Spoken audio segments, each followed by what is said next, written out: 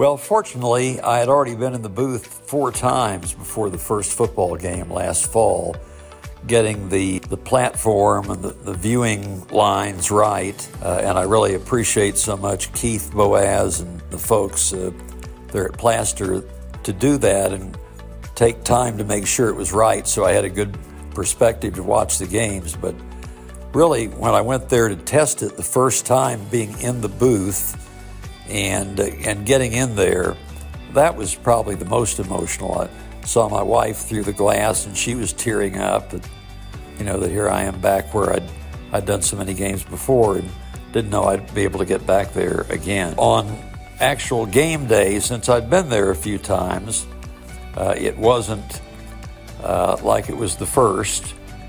I did enjoy it, all the well-wishers. It was great getting up on my throne there that they'd made for me and getting ready to do the game. And when we went on the air, I had the first 30 seconds scripted because I wanted that to be just what I was going to say. And then that was it. Then it was on to the ball game, and we didn't say another word about it until maybe the very end. But it's never been about me. It's about the games, about the players. And but I have been extremely humbled and gratified by all the people that have reached out to me today and really throughout the last 2 years and throughout the last 44 years.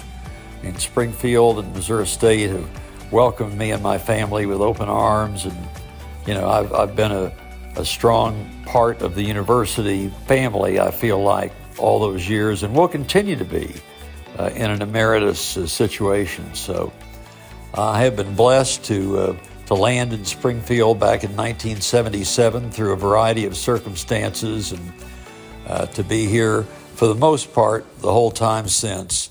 It's been a great ride, and I'm so appreciative of everybody making it that way.